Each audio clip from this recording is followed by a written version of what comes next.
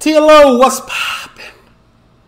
We are on Kick. We're live right now, so you can come join us if you want. It's going to be a short stream, but it's going to be at least an hour.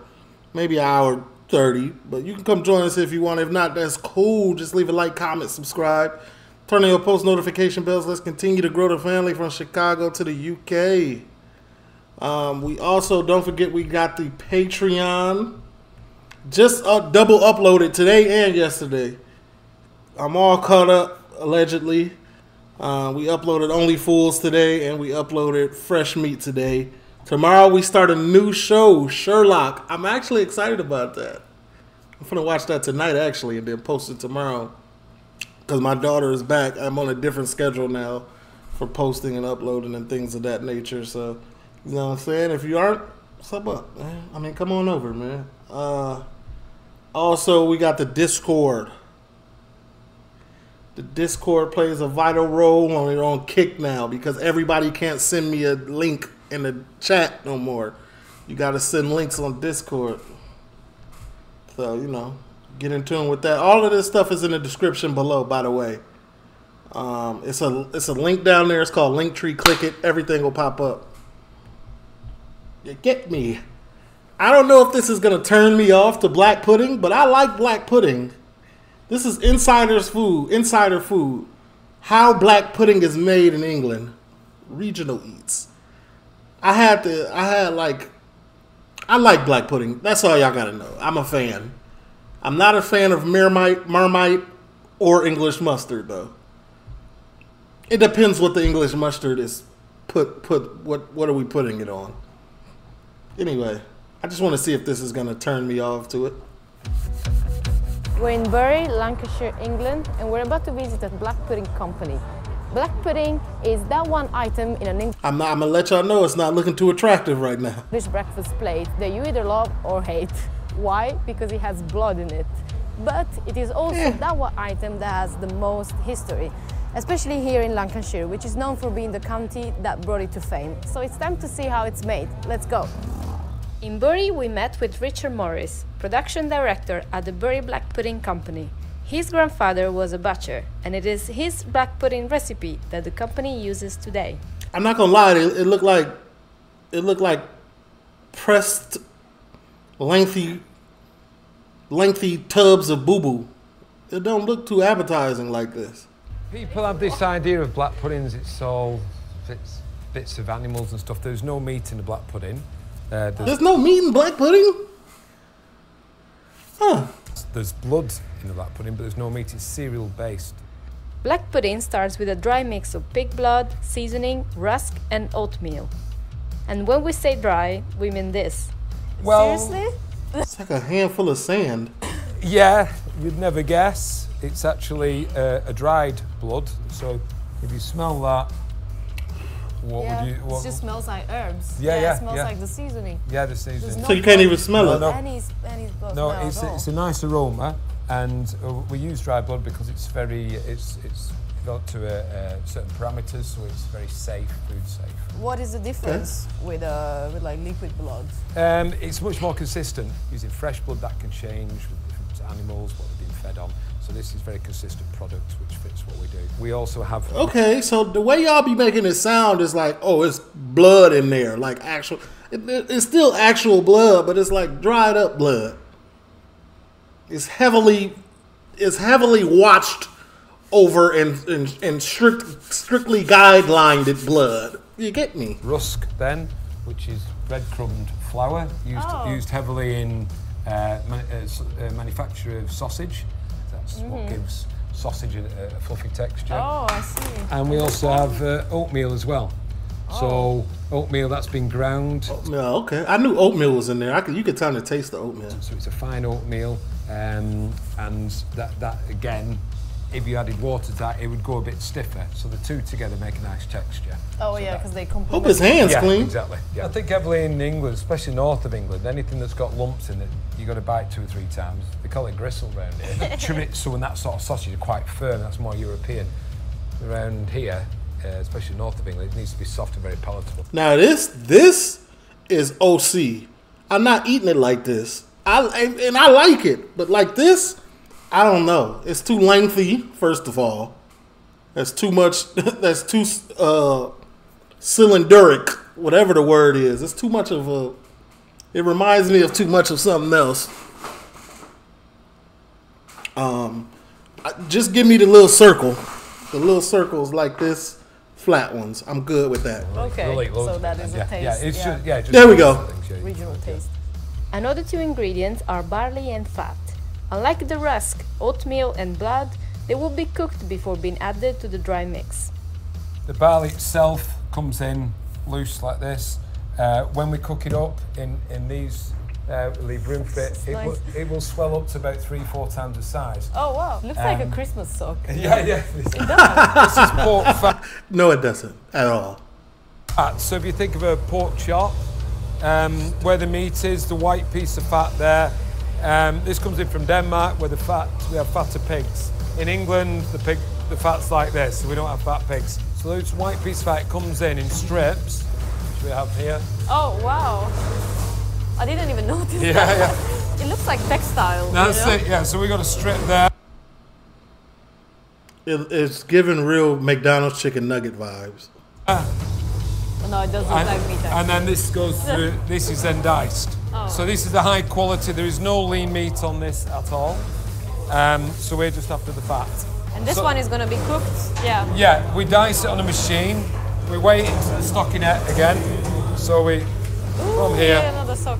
we take it up. The pork part is turning me off right now. Like, now this is the only nasty part that I think. From there, and we pop it into that. Here we go. And this one is going to shrink, or? Yes, it will just shrink slightly as it starts to give the moisture out of it and the flavour. You sound like Rudy from Misfits. Barley expands, this just reduces slightly. Yeah. And one net is for one Into batch. a mix, there's 4 nets go into a mix. Okay. Yeah, I'm giving you my recipe right now. Okay. Well, might have to write this down. Yes, no, don't do that. Barley and fat are cooked for 1 hour. Meanwhile, onion and water are mixed in this giant container. Okay. When ready, they will be joined by the dry mix containing blood, oatmeal and rusk. And then there's a motor on here. Basically, it will just, it's like... If America came out with a version of black pudding, I would stay far, far away from it. I wouldn't trust it. I only trust the UK's version of black pudding, which is the only version for me. When you whisk something up, but this does it at 4,500 revs. So it just whisks it up really quick, and basically you rehydrate the product so you've got like a gravy consistency. Okay. With the dry bloods in it, the seasoning, the rust, the oatmeal, the flour, the onions, and you've got your base mix there. Okay. So wait, this one is the barley that you were showing me earlier. Yeah. Wow, and it's grown so much in size, you were right. Yeah, this is like the barley you saw previously. If I pick one up, you'll see exactly the same. Woo. And there, you see how it's swollen up. Now that's cooked perfectly. So this one is about, it was like 2.5 kilos, and now It's about 10 8 kilos now. Oh. We weight check it, so it's right. If that was overcooked at 11, 12 kilos, we wouldn't use that. So Christmas sock Okay, quality control. before Christmas and Christmas sock after. Yeah, exactly. She's still on about the Christmas sock joke. See, if somebody would have let her know when she first said it, it wasn't funny, then she wouldn't be talking about it still. That's what I be trying to tell y'all when I do the music reactions. If I let you know it's trash right now, even though it's my opinion, you might do better next time. Yeah, exactly. Wow, it's like a gym test. I know, I can see you with a couple. I'm shaking. And you can do like a lunge thing, no? Yeah. So I see something else in here though, there's not just barley. But this is That's the fat. diced fats that we showed you earlier. Again, this has been cooked up. If you notice, it's not swollen up. Yeah. It's just cooked out and it actually loses the bits. We only use, in our products, only 3% fat, and those are the actual small white pieces you see in the end product. If you don't want the fat, don't... No, some of y'all have not watched Misfits ever, but the guy from This Is England that was dating Lowell, that's who he sound like. Small piece. Forgot his name. 0% fat. So you can really skip it. Yeah, exactly. Barley and fat are then added into the mix.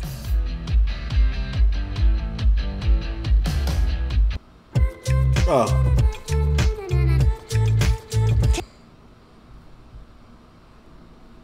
Wait. Fat is mixed gently, not at high shear, to not break the dices. The mix is now ready. Now that is an after Taco Bell experience for you. This is crazy. Oh my. So brown. Yeah, it's like chocolate. Yeah, it does look like. No, like shit. Like chocolate is a stretch. Like shit is more accurate. Yeah. be honest. Tastes a bit different to chocolate, but yeah, it's not bright red or anything like that. People associate it with blood. It's a cereal mix with a blood base, so it's a chocolatey and velvety sort of touch. But the color comes from the dried blood. Yeah, like it does. this That's the main. It kind of looks like cake. The Cake mix is stuffed in a natural casing made of beef intestine. That is super quick. So that's the intestine that's been filled out with a mix. This is a portioning control machine, like you see with sausage fillers. Who said, "Lol, I just love ya." Yeah. And what it's actually doing, My bad. it's spinning the product. So it's doing that so quick. Oh, okay. You see from there. So that you can portion it. And that's one portion that we then link into a black pudding. There you go. Nice. And it's always this shape, right? It's you always can't this have shape. it as just a And you straight can of see with the sausage. linking, we tie that together with string there, and then there,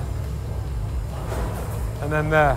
Okay. I wonder if anybody at the factory just takes a spoonful and just. And we use this. That's disgusting. Even though it's the same, but it's like texture is a real thing. Like the texture just wouldn't line up for me. String tied up. So one just been done here. Let's see. Oh, so you have a nice So you've been- group, yeah. They're tied up, all the same weight, right through, and they're ready for cooking. Nice black color, no? Yeah. You will see now when it goes in. I feel like like an episode of Life on Tag. Somebody on Tag works at this factory, guaranteed. And it's a greyish look, and then it goes black after cooking. After cooking. And then it's the name black pudding. So that's a very traditional process that we still teach that to this day. 100-year-old process, maybe longer. It's tied together. The touch is smooth. Wow. Yeah, that is very smooth. Yeah. Yeah. It's smooth. Oh, honestly, there is no grains at all. No. It's just like when you pass your Silky, hands through your hair. Yeah, it's Something silky, like that. silky smooth. Super Yeah, smooth. super That smooth. is. What about the casing? Are you The supposed to eat casing it? can be eaten. It is edible. It's natural. Personally, I don't. I take it off because it's quite thick. It's probably the hardest to chew in the product. I like a nice, soft, palatable product. Yeah. So you can easily just peel it off. You can easily peel it off. Yeah. Okay. Yeah. Right. User friendly. Then the black puddings are cooked in water for about 1.5 hours. Oh, One by one. Yeah. so that's raw black pudding. Okay, you still got to cook it like Put them this. in one go. Basically, that has the core temperature. If you put them individual, you have to get in the water around it. So we have 3 or 4 minutes allowed in the cooking time to get the water around the product. The Oh, pudding, yeah. it's called a pudding because it's cooked immersed in water. Hence the name. They're black now. Yeah, and as the air gets to them, so as they cool off, they go blacker and blacker. They get down to a temperature of about 40 degrees in about 10 minutes. And then I'm not even gonna lie. After watching this, I'm still gonna eat it, but I never want to watch something like this again. put them onto the rack to cool.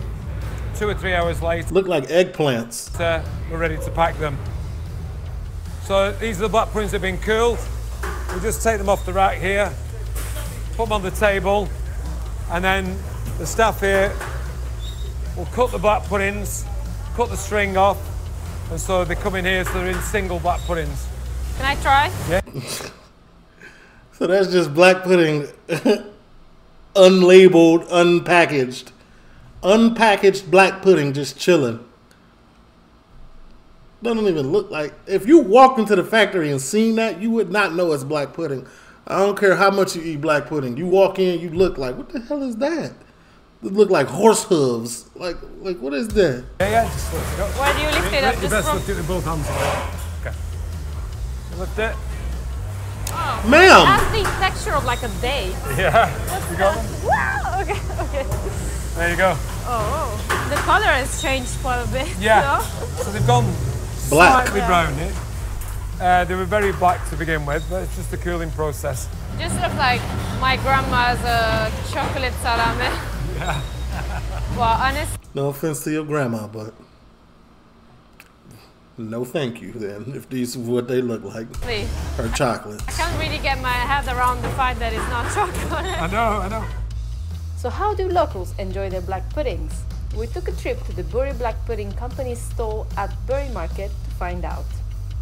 I don't like the cut. Like, why are they cutting it like this? So here at Bury Market, you can actually just get black pudding as a takeaway food and have it. Yeah, you have been able to for years and years. You can go away with a nice hot black pudding with a bit of mustard on or tomato sauce, I'll take tomato sauce, not doing y'all mustard. brown sauce. Brown You sauce. can either have it just on its own or you can take it away on a BAP, bread roll. Oh, okay, nice. So how long have you been here at the Bury Market? I've been here since I was 12 years old, so 38 years. Hot black pudding, £1, 10 pence. That's how you say it, right? I came as a Saturday girl working for a farmer who had the stall. My mum works on the stall, my nephews work on the stall. So some of the stalls opposite, you know, they've been here for years. So it's Family it's like a business. family. What does black pudding mean to Bury, especially? Because it is used like all over England, but here specifically there is quite a strong black pudding like feeling and culture. Yeah, no? the story goes that the black pudding originated in Europe and the monks came over to England and settled in Bury. So it's always traditionally been known as the capital of black pudding. Oh, the season is so good. It adds flavor, but it doesn't overpower the rest. Yeah. Texture is That's too thick for me. oh, nice and creamy. I would never say that there's blood in here. Like, if I were to look at this, I would probably think it's just chocolate mousse. So Yeah, just a chocolate cake. sausage. Yeah, often when we're sampling, some of the children think it's chocolate cake. Yeah. She out here in a fur coat. She's making sure she's staying warm. Well, if you haven't tried black pudding, I am an American and I've tried it. Does not taste like blood. It's actually pretty good. Make sure you cook it right though. TL, leave a like, comment, subscribe, turn on your post and go.